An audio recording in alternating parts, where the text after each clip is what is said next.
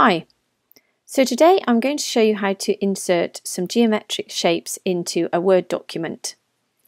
There are a number of different options for this, so the first thing I'm going to do is just to show you how to insert a simple shape into a document that has text and how you can make the text wrap round that object or go through the object or put the object behind the text. In addition to that, I'm also going to show you how to insert the variety of different geometric shapes from simple triangles, circles, and also some 3D shapes as well, which can also be done in a variety of different ways. So let's get started. As you can see, my default document is set up with just a simple text paragraph. The first thing I want to do is to go up to the Insert tab and click on this icon here that says Shapes. And here you'll see a drop-down arrow. And here you can see you have a number of different options, all with numerous different shapes, including the geometric shapes that we will be inserting today. This icon here, although it is a rectangle, you can also make a square from it. This is an oval, but you can make a circle from it. And although this is a triangle that you can pull and push, you can also make a perfect triangle with this as well. And I'll go ahead and show you how to do that later. So let's go ahead and just insert a simple shape into our document. So don't worry about where you insert this particular shape because we can move it around and place it wherever we need to. So if I just click and drag and make a simple rectangle, you can see that it's been converted into a shape, and this icon up here has appeared, Shape Format. And the shape itself has gone over the top of the text. If I click off the shape, you can see that that shape format icon disappears at the top. If we want it to reappear, we simply click on our shape and it reappears, giving us a variety of different options at the top here. So the first thing we need to do is to tell Word how we want this shape to appear in our document. And that all happens with this icon up here, Wrap Text. If you go to the drop down arrow here, you'll see we have a variety of different options. The most popular tends to be this option here, which is called Tight. If you click on that, you can now see that your words will just simply wrap themselves around the shape. Then if we click on the shape and we move it, you can see how the text will move around the shape depending on where you put it. In addition to that, if we go back up to Wrap Text, you also have the option Top and Bottom. And what this will do is to put the text at the top and the bottom of your shape. And once again, once I move my shape, you can see how the text moves up and down according to where I want to place my object. In addition to that, we've also got Behind Text, which will mean that your shape will appear behind your writing. And again, in front of text, which is where we started, which you can simply put your shape on your text. It may mean that you want to actually see the text through this, and in order to do that, if I just close this down and show you how this appears, if I double click on my shape, this drop down menu will appear on the right hand side, and you can simply go to Transparency and move that slider, and it will make your shape transparent where you can see the text through your shape. Okay, so now we've inserted a rectangle, I'll go ahead and show you how to insert the remainder of the geometric shapes that you may well need for your document. So go back up to Insert, click on the Shapes drop down, and we're going to make a square. Now ordinarily, if I just click and drag, we're going to make a rectangle. If I hit the Shift key, then we begin to make a perfect square. And exactly the same happens if we insert a circle. By default, we'll make an oval shape. But if we go to the shape again, click and drag and hit the Shift key, and you can see we then make a perfect circle. Once again, with all of these shapes, you can go back up to Wrap Text and move them around your document. Now if you find that they're a bit clunky where they don't move, or where you try and pull and push them and they skip back to where they originated, then just again go up to wrap text and click on tight here, and you'll be able to move your shape around your document wherever you need to. Okay, and let's just keep going. We've got a triangle here. Click and drag.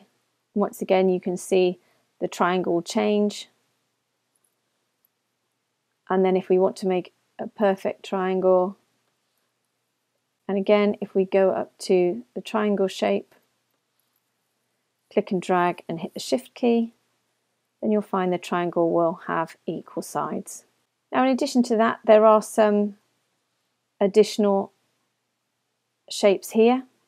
I can go through all of these very quickly, but again it's a case of just clicking on the particular shape, dragging to the size you want, and if you want perfect sides and equal sides, you just hit the shift key and Word will correct it for you.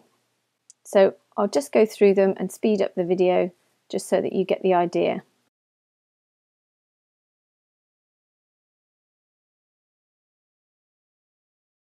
Okay, so in addition to these 2D shapes, we've also got a selection of 3D shapes. Again, if I go up to the Insert tab, you can see there are a couple of shapes here. This is the cone shape. Again, you click and drag. And don't forget, on all of these icons, you'll be presented with this circular icon at the top, where you can simply rotate your shape to suit your needs. In addition to this, we've also got a 3D box. Again, hit the shift key and you'll get a perfect square. But what we also have with regards to these 3D shapes, if you go up to the Insert tab and you go along to this icon here, 3D models, click the drop down and click from online sources, then you'll be presented with this drop down menu on the right hand side. If you further go down, then you'll see here you're presented with 3D shapes. And here you have quite a few options to choose from depending on which shape you're looking for. So again, you just click on a shape, click Insert, and your shape will be inserted. And then this icon in the center here just allows you to move around that 3D shape. And if I just click and drag, you can see how I can move that 3D shape again to suit your needs. Now, having looked for it, at the moment I can't find a way to change the colour of this 3D shape, only to select a different colour in this selection. So if you wanted a blue one, then the blue one's here. Or if you wanted a grey one, then you can go ahead and select a grey one. But at the moment, all I can find is actually how to format the background. So if I double click on this shape here, then in this menu that comes up, you can simply click on solid fill and choose a different colour, whichever colour you want to, and it will just change the background. It won't change the colour of the actual shape. So just click no fill. And then we'll just pop that down there. And once again, it's exactly the same applies. If you need to move this around and it's not moving around your document, then again, just simply go up to the wrap text icon. Just make sure you're on the tab for the particular shape you're talking about. This one is 3D model, but if I obviously click on this shape here, it changes to shape format and go along to the wrap text. If you need to label your shapes, the easiest way to do that is to simply insert a text box. So go along to text box, draw text box, click and drag.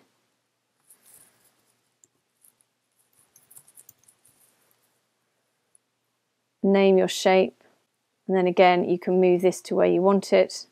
You want to get rid of the background and the lines. If I click off, I've got a background and I've got a border. If I want to get rid of that, go to shape format, make sure the text box is highlighted, go to Shape Fill and click No Fill, go to Shape Outline and click No Outline, and then again you can move this around. You can move it inside your circle if you want to, or you can simply move it to the bottom.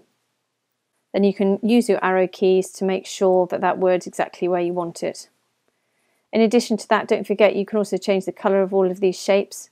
So if you click on the shape, if this menu doesn't appear, which I'll show you now, if I double click on my shape, the menu will appear, and then you have a number of options in here.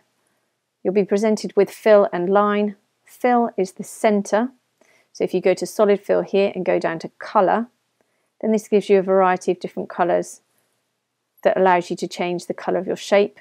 If the colour of your shape doesn't appear there, then if you just go to More Colours, and you'll be presented with the colour wheel. And there you can just simply move this little circle around and select the colour of your choice. It will appear in this box here. Click OK, and then you'll get the colour that you choose. If you want to change the border line, at the moment you can just about see we've got a border line running around the outside which is blue. If you don't want that line, you click No Line. If you'd like another line, then again you go down to Colour, click on the colour of your choice. I'm picking some really interesting colours here, so it's just for demonstration purposes. And then you can also change the width of that. So if you click the up arrow, then you can see that my border is now increasing in size depending on what I want. And then again you can go and play around with all these different icons. This gives you a squiggly line, so if you want a slightly more drawn effect, a slightly more hand-drawn effect, then you can just click on these lines and it will give you a variety of different options. So that's just a short video to show you how to insert a variety of different geometric shapes, including some 3D shapes. I hope it's helped. If it has, please subscribe and have a great day.